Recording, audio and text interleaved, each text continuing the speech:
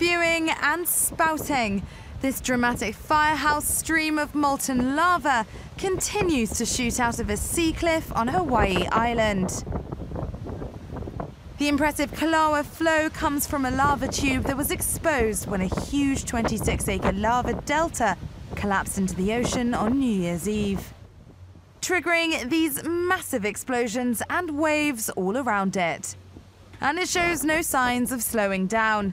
The lava is now arching out and falling about 70 feet into the ocean below, which is proving to be quite the spectacle for tourists and visitors to the area.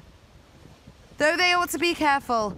When the molten lava hits the cool seawater, it causes explosions that can throw large chunks of hot rock and debris inland.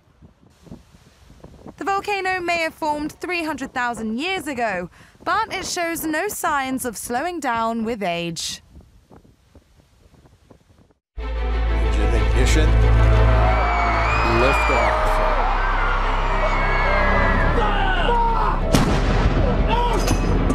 If you don't represent women in politics,